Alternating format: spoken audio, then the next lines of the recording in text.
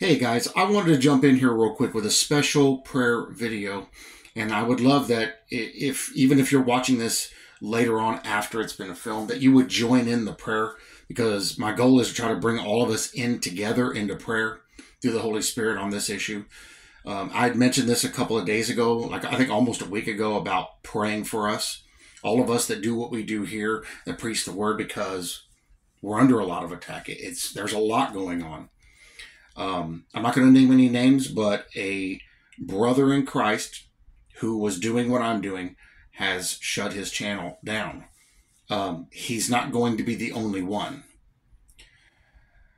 There's going to be more, because we're getting hit so hard from so many different angles from the enemy.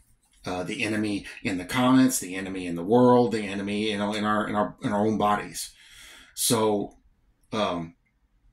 I ask you guys to pray for us all the time, because what we do, it sounds like this is easy to do. This isn't easy to do. I've gotten death threats before. I don't care. They gave up because it had no effect on me. But they'll go and they'll give death threats to somebody who's preaching the truth. That's wonderful Christian behavior. How Christian of you to go send death threats to somebody who's preaching the truth. But that's how they are. They'll dedicate hours and hours of video footage just hating on somebody else. Well, how Christian of you to do such a thing. And they are being led by the devil. They don't realize it, and they'll never admit it. But the scriptures prove it. Because when we go by what the scripture says, you don't do stuff like that. When we go by what the scripture says, you don't make up nasty stuff about people or take their videos and cut them up into little pieces to try to pull one phrase out so you can try to make them look bad. You don't go out of your way to make somebody look bad. It's a whole different thing to call somebody out on heresy and then share the scripture that proves the heresy wrong, and then pray for them to repent, that the Lord will grant them repentance. That's a whole different thing than what some of these people are doing. But they will go they'll spare no expense doing everything they can to try to make people feel bad about what they do. They've all been giving up on me because it doesn't affect me. I don't care. I don't care what you think. I've been beat up since the beginning. From very day one, my first memory when I woke up on my 5th birthday. That's my first memory. I don't know why, but that's my first memory. I watched the sun come up at my feet. It was in Beaumont, Texas, in my grandfather's house, my father's dad. And no, I take that back. It was an uncle. And day one, I went outside, and immediately, while my mom's sitting there, the kids riding down on bikes mocking me. I mean, this has been since day one. I had no idea why. And throughout my whole entire adult life, same thing. I actually believed in integrity and stood up for it. I got in the Army. I was shunned because I believed in that. Who cares? I don't care what people think anymore. But here's the thing. Not everybody's in the same situation, and not everybody's in the same mindset. And so we're getting all attacked different ways. Whatever little arrow that Satan can use to throw at you, he's going to do it. You take enough of them away, and he has very little that he can use against you. This is where faith comes in. We must believe that the Lord is with us always, and the Lord will never give up. And if he won't give up, we can't either. He won't let us. And so I wanted to share a couple of scriptures and then jump into some prayer on this issue. Galatians 6:9, and let us not grow weary of doing good, for in due season we will reap, if we do not give up. We can't give up. We can't let go, because the Lord is coming and he is bringing his reward with him. And so we stand our ground and do what we know we have to do. Now, I'm not going to knock anybody who shuts their channel down. They have to do what they have to do, and the Lord may be leading them that way, but it's a real travesty because we're losing truth and biblical teachers, and somebody negative is going to take their place. Now, the Lord always has people in reserve to take places of any of us that go down. I firmly believe that. He told Elijah, Elijah was like, I'm the last prophet. Jezebel's killed all the other prophets, so you might as well take my life. He said, no, I got 7,000 people in reserve. Don't worry. I got you covered. I can replace you easily. So we can never think that we're it, and I don't. But it is a travesty to lose people that are speaking actual biblical truth to a world that is doing everything they can to try to stop us because they can't stand here. The Jews in the beginning, oh, we don't want to hear this anymore. It's too terrible for us to hear. They told Jeremiah, we don't want to hear from you or God anymore. They told Isaiah, tell us good things. Don't tell us these bad things. The world doesn't want to hear this stuff. But you know what? We're going to tell them anyway. Like I said, till man shuts me up or God takes me up, I'm going to keep doing this. But I'm not going out without a fight. And I will stand in the gap for any and all watchmen that have to stop doing what they're doing for whatever reason. I will stand in the gap for them because that's what we're called to do. Somebody's got to warn. So for whatever reason, somebody has to stop what they're doing. And there's been a bunch since 2019, since I've been doing this. And there's going to be more because it's going to get worse. I have no ill will towards any of them. I love them all. And I pray at some point they will come back because we need that we need troops. We need boots on ground. But I'm going to stand in the gap. I'm going to hold down the fort until they come back or until we all leave. And I'll do exactly what the Lord is going to lead me to do. Because this is what we have to do. We can never, ever give up. Philippians 4:13, I can do all things through him who strengthens me. All we got to do is stand our ground. We know the truth. It's right there in the Bible. If you're reading the Bible, you know exactly what I'm talking about. Luke 1:37, for nothing will be impossible with God. He can do anything. Here's Isaiah 41:10, fear not, for I am with you. Be not dismayed, for I am your God. I will strengthen you. I will help you. I will uphold you with my righteous right hand. 2 Chronicles 15:7, but you take courage. Do not let your hands be weak, for your work shall be rewarded. And then I'm going to stop in the verses. I will link this in the description, but I'm going to stop with the verses here at Jeremiah 29:11. For I know the plans I have for you, declares the Lord. Plans for welfare and not for evil, to give you a future and a hope. Take that back. I'm going to stop with Joshua 1:9. Have I not commanded you, be strong and courageous? Do not be frightened. And do not be dismayed, for the Lord your God is with you wherever you go. Actually, I can keep going. Romans 8:28. And we know that for those who love God, all things work together for good, for those who are called according to his purpose. Amazing. So let us not give up. And let us always come into intercessory prayer for the watchmen, for the believers, for the brethren, for the ministers and the pastors that are out there fighting the fight, giving truth. I watched MacArthur the other day. Even their ministry is kind of pulling back from the electronic ministry a little bit. But after he had that little incident that he had with his heart and then that fall and break an arm, he actually had a big bruise on his head. He's really gotten more fired up. And some of his messages have kind of changed a little bit. Like a sense of urgency has hit them. See, the ministers know. They know. And the Lord is setting a fire to the hearts of all those that are his and all those that he's designated to go out there and preach his word and to stand in the gap and to be watchmen. Got to pray for the watchmen. I know Amir Sarfati, he's a watchman. That's where I even learned the term from, is from listening to him. And then I went and looked it up in the scriptures. He's battling severe health issues now. Barry Scarborough's battling severe health issues. I have severe health issues. A bunch of people have got these health issues. Sometimes it's even emotional issues. We're human beings. But guys, we need you to pray for us. Y'all are listening to our videos. Y'all are sharing our content. And you're coming together in fellowship in our comments. We need you to pray for us and lift us up in prayer. And even if you see this video the next day or 2 days or 3 days or 10 days or a year from now, add your prayer into this, because the Bible says while the prayer of the prayer of the righteous has great power while it's working.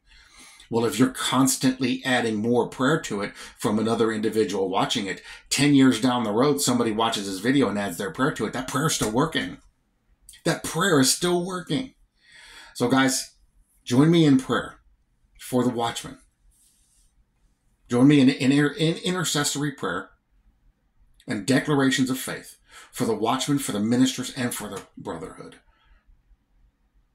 Father, we come before you this evening to give you praise, honor, and glory, and to lift you up and sing praises unto your holy name. Father, thank you in the name of Jesus Christ for this holy word.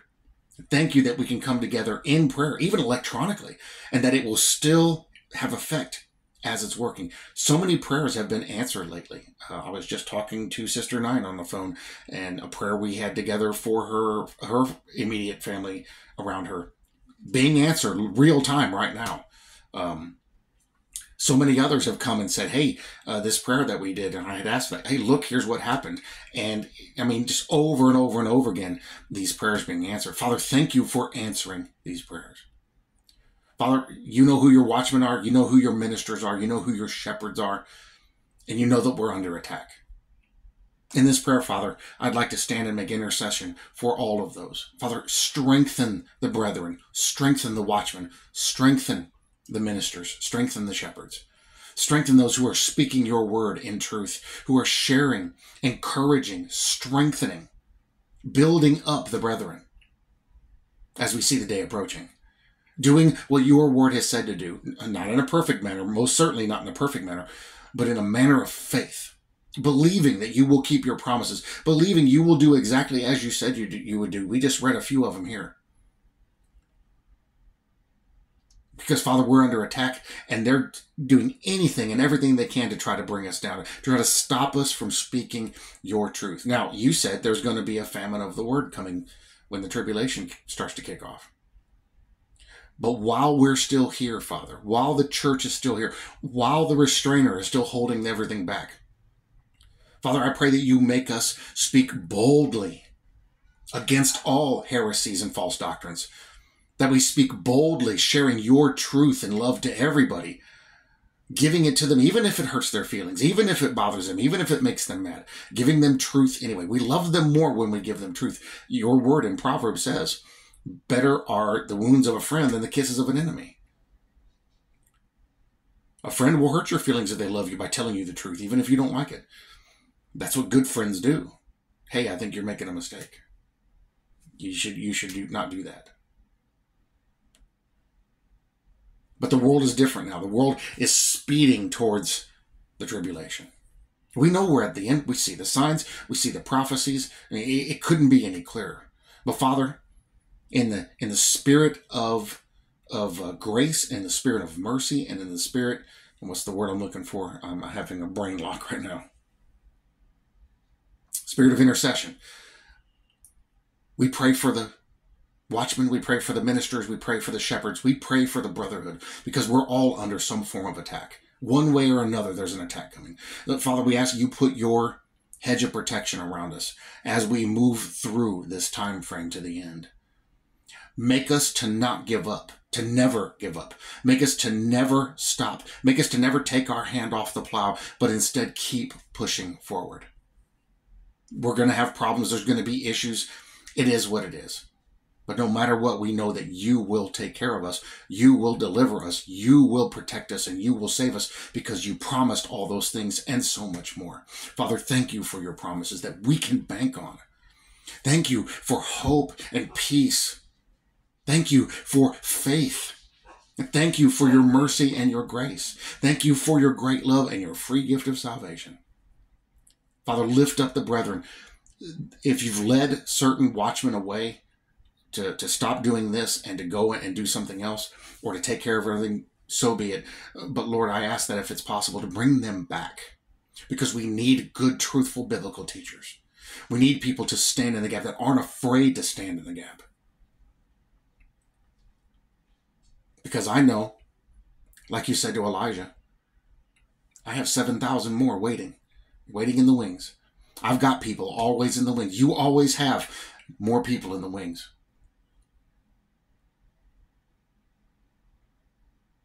When you're going to activate all of them, how, I don't know. But one thing I do know is that if it's any way possible, I'm not going to stop doing this, Lord. No matter what we think, no matter what we do, no matter what we say, no matter what we want or don't want. Lord, I pray your will be done in all these things.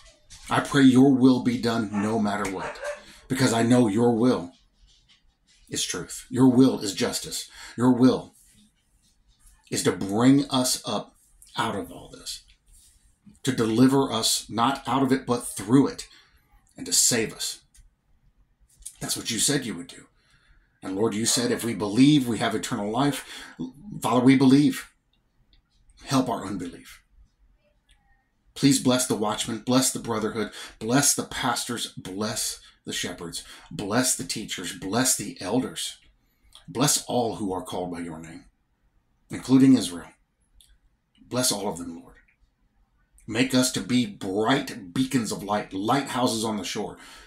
Make us to be the salt of the earth, that people will know that's someone I can go to get truth, and that we can glorify you in that, in everything we do, for your glory, in your name.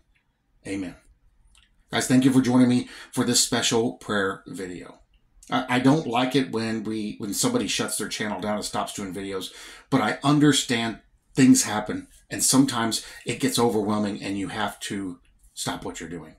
I understand sometimes the enemy gets a foothold and he gets in there and there's enough issues that it can cause you to turn away from that. Ask Brother Chad. He found out about that. I'm glad he came back, though. But you know what? No matter what happens, no matter where we end up, the Lord is always with us, regardless of what we have to do. And I hope this video isn't going to cause anybody to feel guilty. You do what you have to do.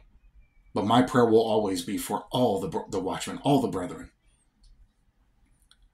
Because we need good truth tellers. We need good biblical teachers with integrity to stand up for the Word of God, not for our own agendas. So with everything I have, I'm going to keep doing this until the Lord leads me away, or man shuts me up, or the Lord takes me up. Whichever happens, I'm going to keep doing this. Because I can't see anything else. I can't see myself doing anything else but this. I have to do this. Especially after seeing what's going on out there in the world. And how bad, how terrible the false doctrine is. There are so many terrible teachers out there, it's shocking. And I hope that channel that had to close down, I hope that their subscribers find the good channels, so they can keep getting their biblical strength, keep getting their meat, their spiritual milk every day. We got to keep fighting, and we got to stay in there. We got to stay in the fight. We got to keep fighting for what we know is right. Because the Lord's coming. He's coming. He's coming for us. I don't care what them other people say. Read the Bible. It tells you exactly what's going to happen. I found all the scriptures that blow their arguments out of the water. I stand on those scriptures because the Lord gave them to us to stand on. So I'm going to go by what Jesus says, not by what they say. The Lord's coming. He's coming quickly. Look up, for your deliverance draweth nigh unto you. I love you guys very much. I thank you all in advance for your prayers. I bless you all in Jesus' name. I pray he blesses you all richly in all things good and godly. And I'll see you in the next video.